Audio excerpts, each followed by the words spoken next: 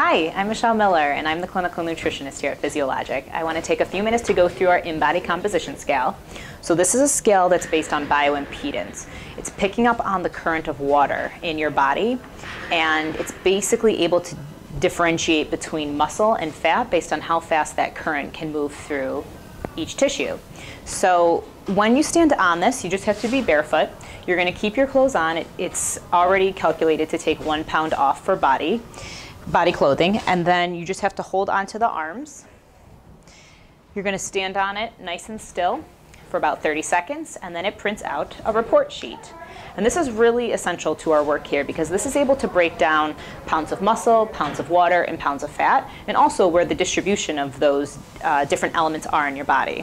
So from this, we're able to see what your current weight is, how many pounds of muscle you have, and where that muscle's distributed. We're able to see how many total pounds of fat you have, and then also your percent body fat, which is really important. So if I'm working with a client and they want to be getting leaner, they want to be creating a healthy body composition, we want to make sure that if they're losing weight, it's not muscle. And using this machine, we're able to see that.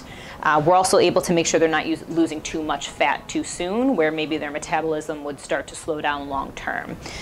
We're also able to see the hydration balance in this. So we can easily tell if someone's hydrating enough, but also if they are retaining too much water. And that's this marker down here, the extracellular water compared to your total body water.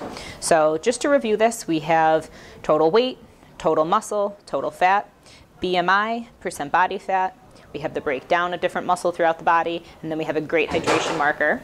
At the bottom, we're able to graph out changes we see over time. And then last but not least, we have a visceral fat measurement. And this is fat surrounding the internal organs. So this is the most dangerous type of fat. And the level is based on your current amount around those organs. So we like to see this below 10. After that point, I don't mind if it's at 9 or if it's at 2, but we definitely know for healthy organ function, we want it below 10. And then we also have a basal metabolic rate. So this is based off of each pound of muscle at rest is going to burn a certain amount of calories. So this number is directly correlated with how many pounds of muscle you have. If you want to increase your basal metabolic rate, you just want to increase your muscle, and we'll be able to check if you're doing that from time to time, checking in on the InBody.